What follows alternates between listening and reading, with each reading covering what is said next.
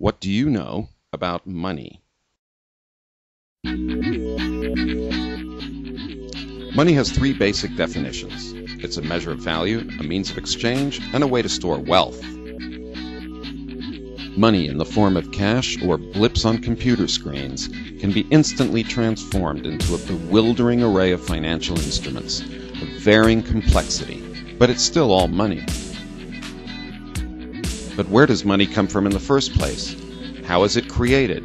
And how is its flow managed?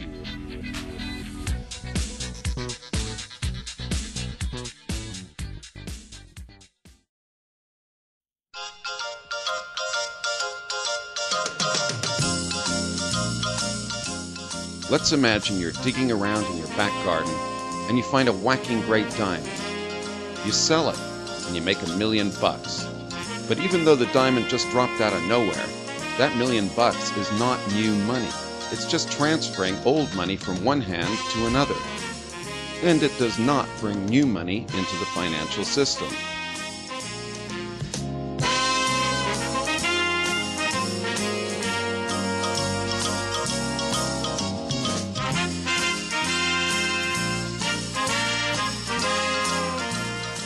And hang on a second, not so fast, salaryman.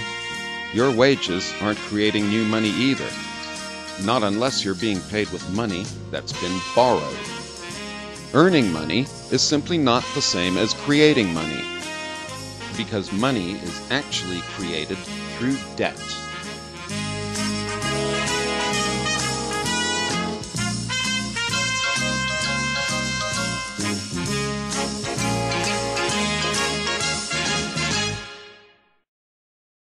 Every new loan creates new money. For instance, when credit card purchases are made, they represent debt to the shopper. But even though this is borrowed money, it's real cash to the business owner, which he can now deposit in his bank account. This is real money which his bank will lend out to someone who will make another purchase, and then that money can be redeposited in another bank, and so on and so on. This is not an endless cycle, however, because banks don't lend out all the money they have on deposit. They have a reserve which they keep either in their own vaults as cash or in an account with the central bank. When the moon hits your eye like a big pizza pie, that's amore. This is the reserve banking system, also known as fractional reserve banking. To illustrate, working to a 10% reserve requirement means that out of an initial $100, 90 can be lent out. And when that 90 is later deposited, 81 can be lent, and so on to the last dollar. If you add up all these loans, they come to $1,000 in new money created from $100 deposited. Logically enough, this gearing up is called the multiplier effect, and it gives a lot of leverage with which to manage money flow. Too much of a good thing is, of course, a bad thing, and too much money in an economy will cause prices to rise and actually lower spending power.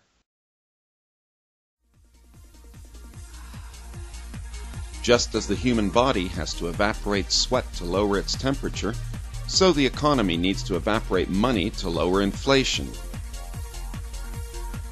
Each nation's central bank has various tools at its disposal to shrink or expand the amount of money it has in circulation. It can adjust the reserve ratio. Raising the reserve requirement to, say, 20% from 10 would decrease its inverse, the multiplier, from 10 times to 5 times. More commonly, central banks use the very short-term interest rate to change the pace of money growth. If they feel the economy needs a boost, they will lower this rate to stimulate borrowing and create more cash. But if they feel the economy is running too hot, they can chill it down by raising the interest rate to discourage more debt and more money.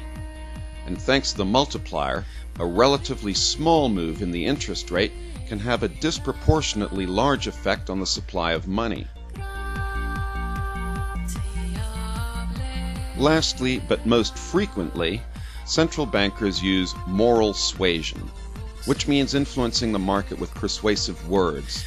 The common term is jawboning.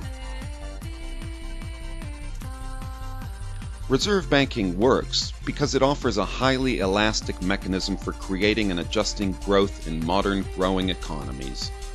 Money in this system has no intrinsic value. It's called fiat money. Let this be money, simply by declaring it so. Unlike the gold and silver coins used in the past, today's banknote isn't really worth the paper it's printed on. And that's nothing to worry about. Cash notes and bank deposits are part of a notional tabulation, a system of tokens which represents a working belief system.